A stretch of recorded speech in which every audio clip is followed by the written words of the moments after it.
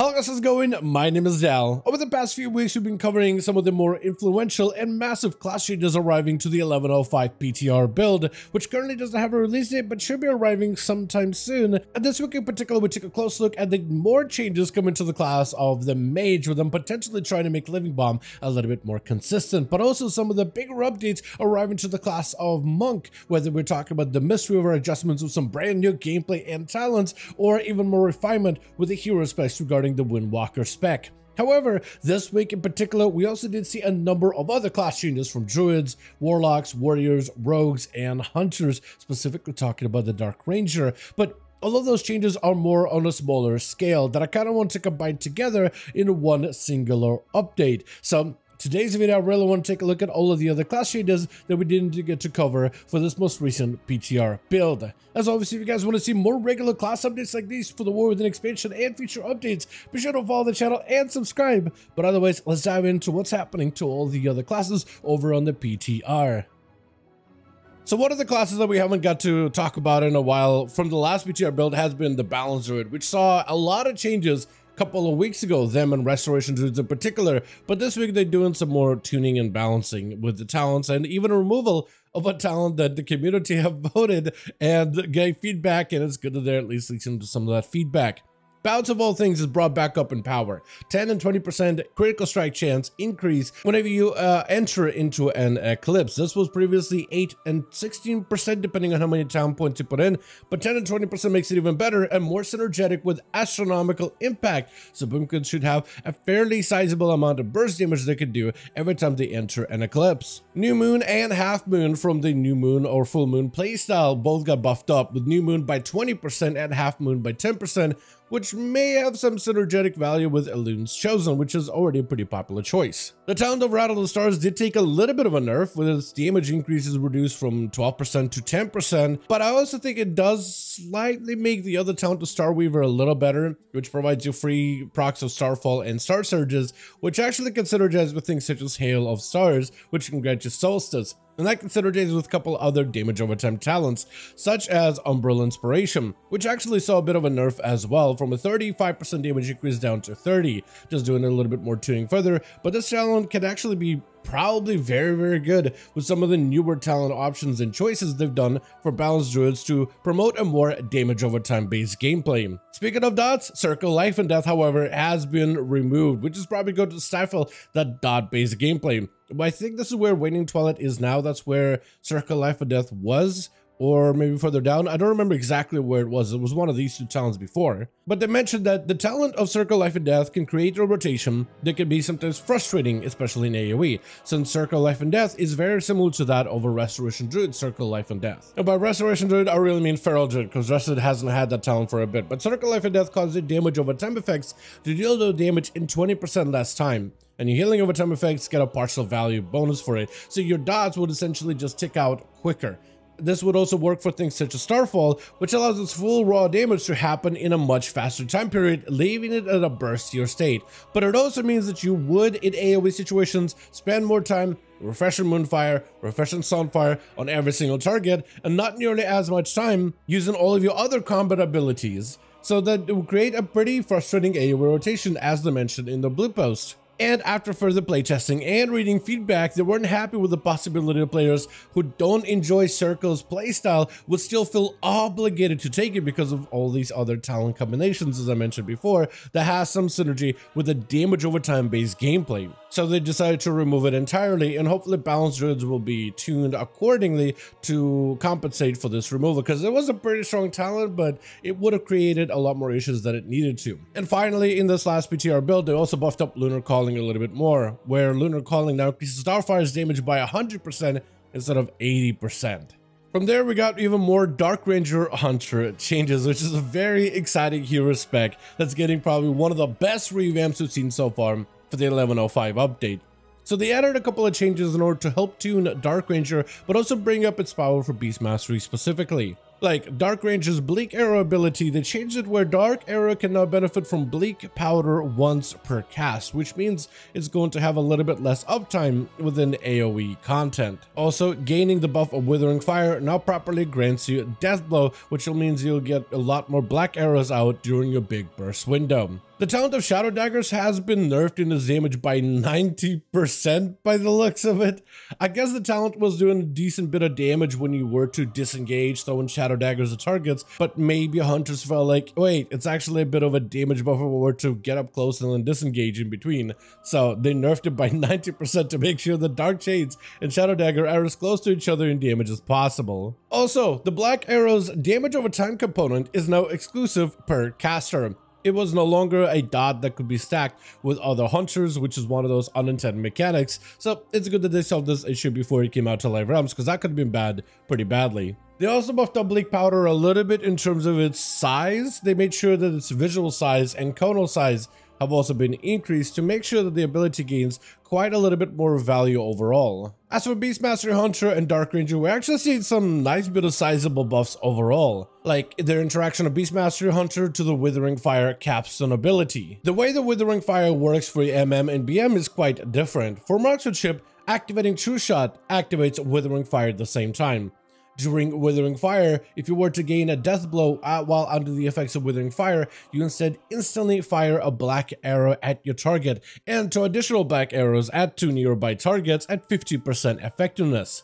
So basically it transforms this activation of having to press kill shot or black arrow into more of an automatic ability where you kind of want to try to generate as many activations of death blow as possible. However, for marksmanship, you get to use this during your true shot windows, which means it just happens as soon as you pop your major cooldowns. But for Beast Mastery for a while, it's been after casting 4 Bestial Wraths, then you can enter into this Surrender to Darkness Withering Fire stage. Which means for BM, that burst is quite delayed, and they're changing it so Withering Fire Stack Aura is now being increased to 3 minutes for Beast Mastery, so as you press Bestial Wrath, you get 3 minutes of Withering Fire, so you can't lose out on its uptime if for some reason you're not getting enough of Bestial Wrath procs. Also, they changed it so after 3 Bestial Wraths, it's not showing up in a tooltip appropriately, but after 3 Bestial Wraths is when you're supposed to be able to get your Withering Fire proc.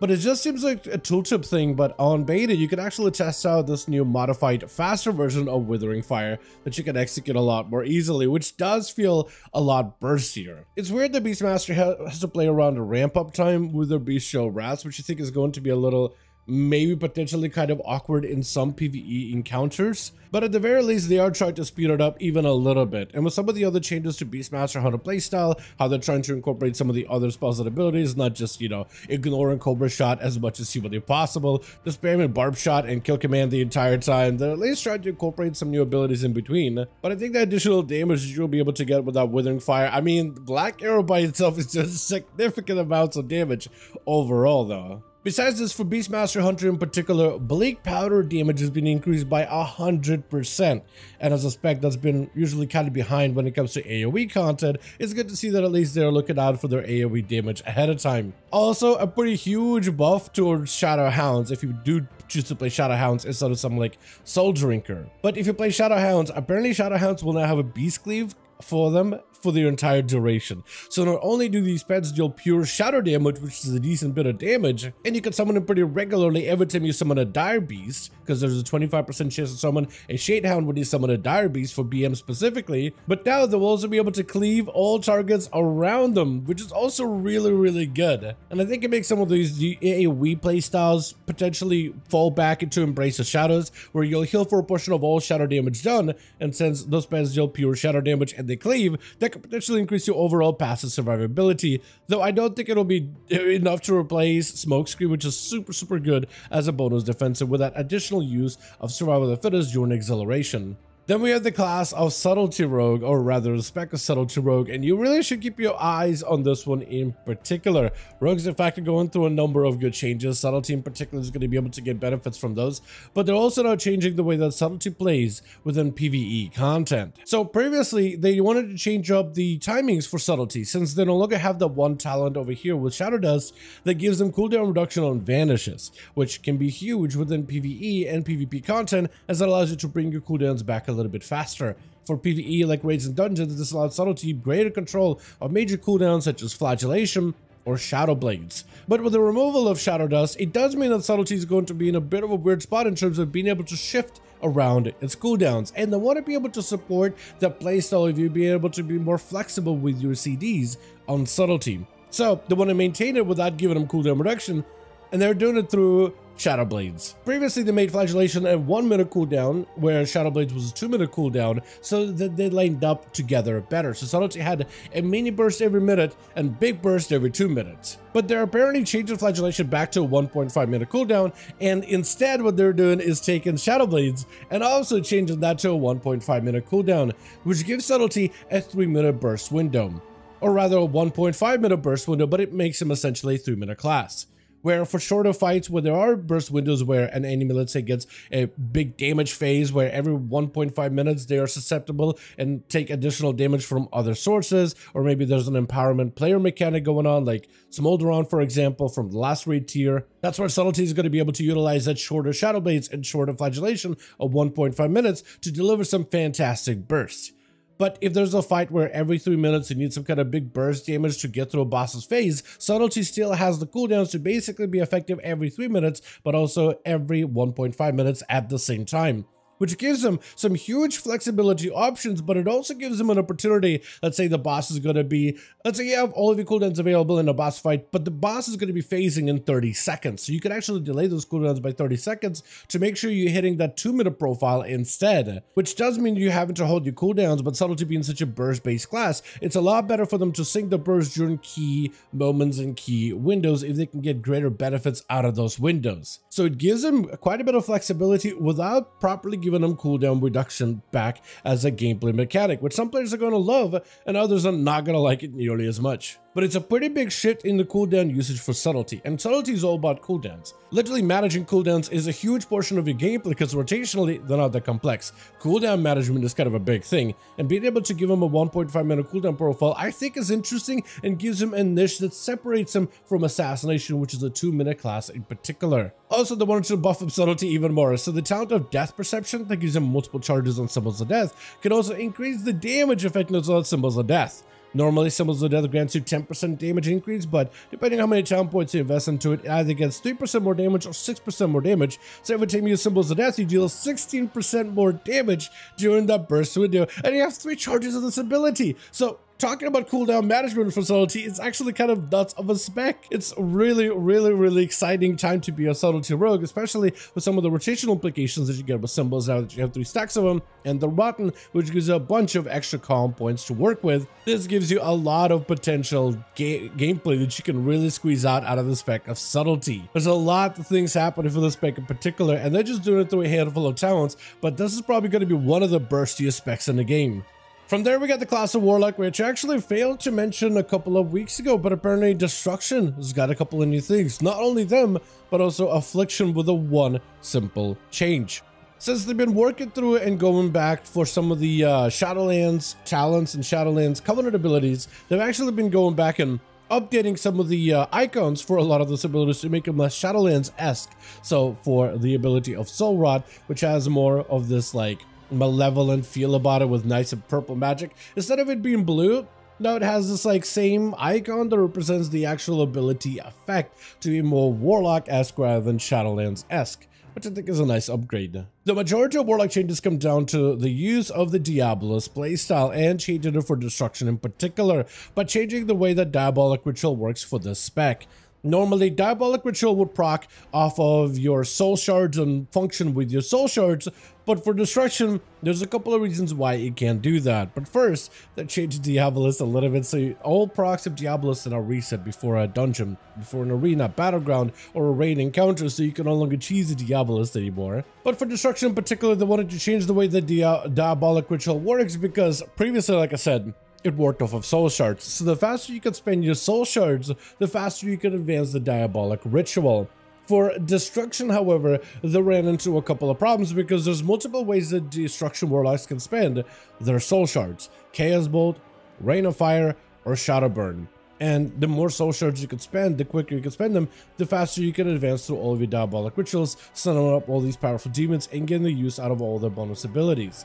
However, this created a multitude of issues for Destro because players found out that pretty early on too in the alpha and beta, actually I think it was specifically beta of this expansion, that you can actually advance this Diabolic Ritual a little faster, not by pressing Chaos Bolt, which costs 2 soul shards and forces you to stand still, but you can actually do that with things like Rain of Fire, which isn't an ideal ability for single target damage, but it's really efficient at churning out soul shards. Normally, Rain of Fire is a 3 soul shard ability, while Chaos Bolt is a 2 soul shard ability, but you can cut down the cost of soul shards needed for Rain of Fire by 1 with Inferno, so both of them will now cost 2 soul shards. One of the abilities is now a hard cast ability that you need to complete a cast all the way through. The other is instantaneous. That's it.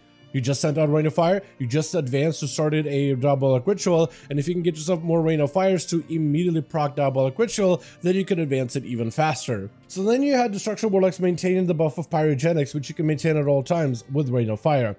And maybe even sometimes playing around Shadow Burn, especially when enemies are low on health, because it allows you to use a Shadow Burn to consume a soul shard, but then you can do so instantly again and again and again on low health targets, so you can churn through soul shards even faster and be more efficient with that soul shard churn, which also allows you to achieve Diabolic Rituals even quicker. So you created a situation where you weren't really using Chaos Bolt as part of your main gameplay, just because it was slower at generating rituals. So the change in Diabolic Ritual to no longer function off of soul shards, but rather the uses of Chaos Bolt, Rain of Fire, and Shadow Burn specifically. This becomes a lot more important because of the talent called Touch of Rancora, which now reads, Demonic Art increases the damage of your next Chaos Bolt, Rain of Fire, or Shadow Burn by 100% and reduces its cast time by 50%.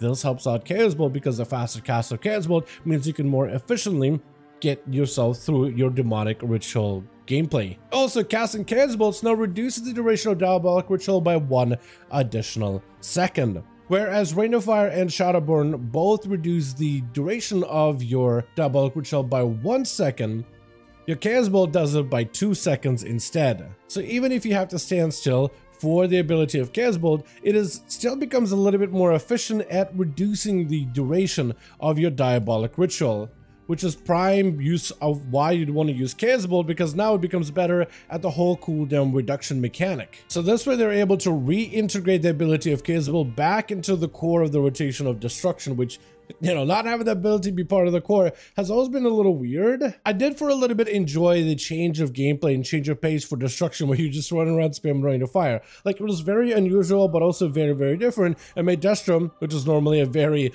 not mobile spec, feel extremely mobile, where you just run around, spam Rain of Fire at literally everything around you. That being said, it probably was not really healthy for the spec to go in that direction, not healthy for the game as well, and there's a lot of talents that play off of Chaos Bolts that you would just end up having to avoid because it just wouldn't play into this new Rain of Fire based gameplay. So overall, it looks like it's probably going to be very, very healthy for Destro. It makes sense for them to try to buff up Chaos Bolt as much as possible in terms of how it synergizes with Diabolist. And hopefully this will be enough to fix the original issue that they had with this whole Rain of Fire versus Chaos Bolt as part of the Diabolist gameplay. We are still in PTR, time will tell. More tuning may potentially will need to come out in order to make the playstyle a little bit more consistent, but we'll see how things progress over the next few weeks. Now, another buff that Diabolist saw is when it comes to your Overlord gameplay. The Overlord is a pet that's of that melee variety, but apparently they gave him a new alternative way to use his abilities, even if you can't really reach the target.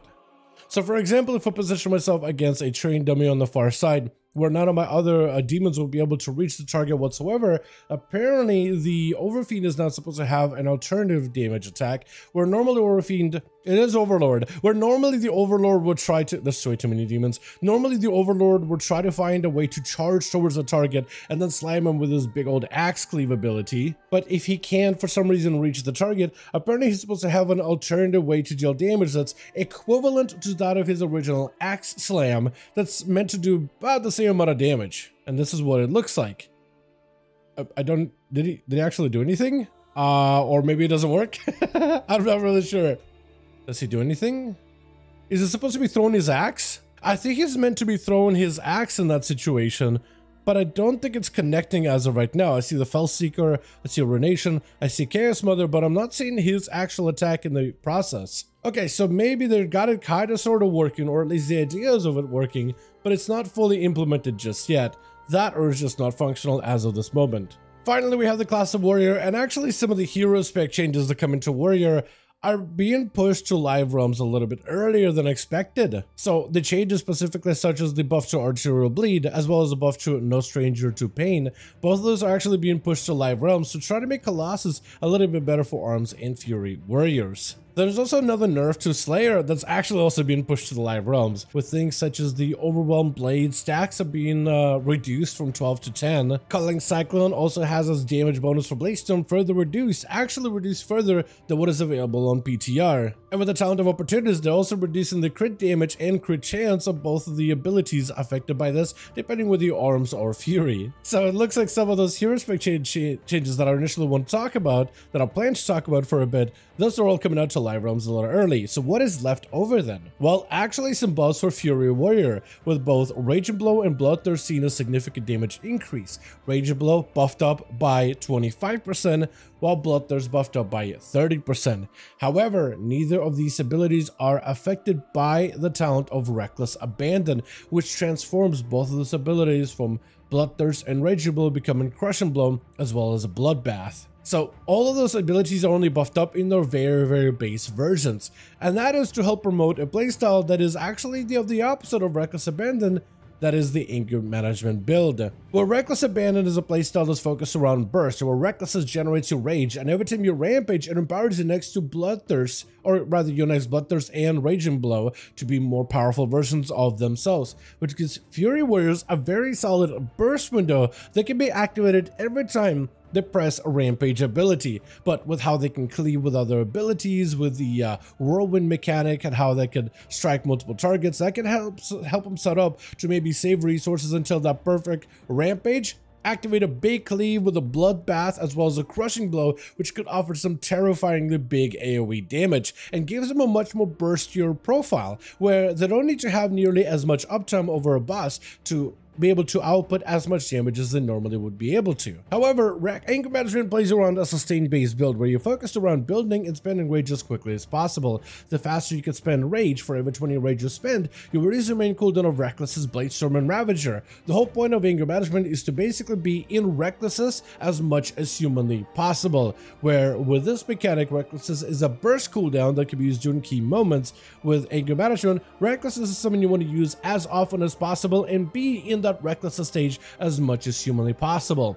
This usually would synergize with talents such as Unbridled Ferocity, where Recklessness can also be extended every time you Rampage, though this has been nerfed significantly. But then there's also Depths of Insanity that gives Recklessness slightly longer duration to try to help maintain Recklessness as much as possible. So by buffing the base damage of Rage and Blow and Bloodthirst, they're actually trying to make Anger Management a little bit better, but this means you'll have to probably have some talent commitment potentially in the other two talents to make this one a little better, which is controversial in its own wake. But it's also doubly controversial because actually a lot of players who've been playing Warrior this season so far, we prefer the Reckless Abandon playstyle much more, and as of right now, Anger Management, they feel like would not really fit the current setup in the current Season 1 meta. Because Burst so far has been a very dominant thing that's really made Fury stand out from other specs, because it's kind of like their bread and butter, but that is the only thing that really keeps them strong. Not sustained damage, not single target damage, but burst damage in particular, especially burst in AoE content, really has become the niche of Fury Warriors, and I think a lot of players want to be able to maintain that niche for as much as possible. Plus, there's also preferential gameplay, with many players really enjoying the burstiness of Reckless Abandon, which is also a ton of fun. So it's going to be interesting how the tuning will come out for this one, but it seems like what they're trying to do with Fury Warrior is a little against the odds of what the community wants to see out of the spec themselves. But with everything being said, as always, I do want to thank all of you guys so much for watching this update, and hope all of you guys enjoyed. If you did enjoy it or found it informative, go ahead and give it a like. I would very much appreciate it. Join our Discord community to keep discussing all of these upcoming class changes that are arriving with the patch 11.05, which will hopefully have a release date very soon. But also, let me know all your thoughts in the comments down below, and as always, I'll see all of you guys in the next one.